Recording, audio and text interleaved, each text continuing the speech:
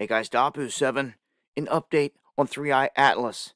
And you can see here from rays, once again, this object is looking very strange. And it's not displaying the typical tail that we've been looking for the entire time. It's kicked out this small anti-tail that is faced toward the sun, and now we have speculation that this anti-tail could be full of unknown objects, is how they're putting it. You can speculate that they're rocks or they're alien craft. Either way, we don't know. What we do know is that there seems to be a bunch of these little objects in this region, which is quite weird. Now, Ray's done a great job here of stacking these images and putting it in motion so we can see it as it's moving, and you can see the core of this thing as well. The core, very tight, and another massive anomaly with this thing is that the light source that's said to be generating off of this is coming from the front side, not the back side, meaning as it passed the sun, this lit up region stayed on the side moving forward. Normally, all the light is scattered across an object equally when it comes to a normal comet. But this is anything but a normal comet.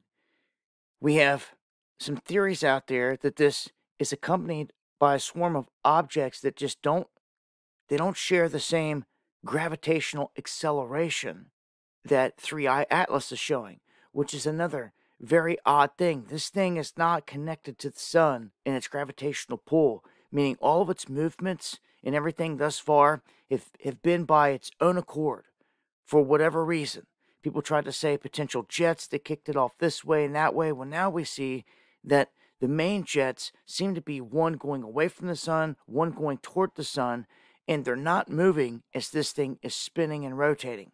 That was another thing that was shown in the imagery we just looked at, that this thing is constantly spinning.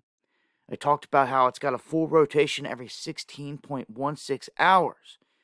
But now, all the biggest talk is that this thing could have companions, mystery companions. A swarm of them seem to be connected to this thing. So for what it's worth, this is the latest. We know NASA, full of lies, pitched us this fuzzy snowball image when the backyard astronomers are capturing better detail every day. We're still moving toward this thing, so to speak, till December 19th. So we should get clearer and more clear images as we approach that date, hopefully. This is just some of the latest here. The talk of this, wanted to share it with you. Kick it out in an update. I'll be diving into all this further on the next live stream. Join me. Going live Monday, Wednesday, and Friday, 9 p.m. Eastern, right here on Dabu77. Eyes to the skies.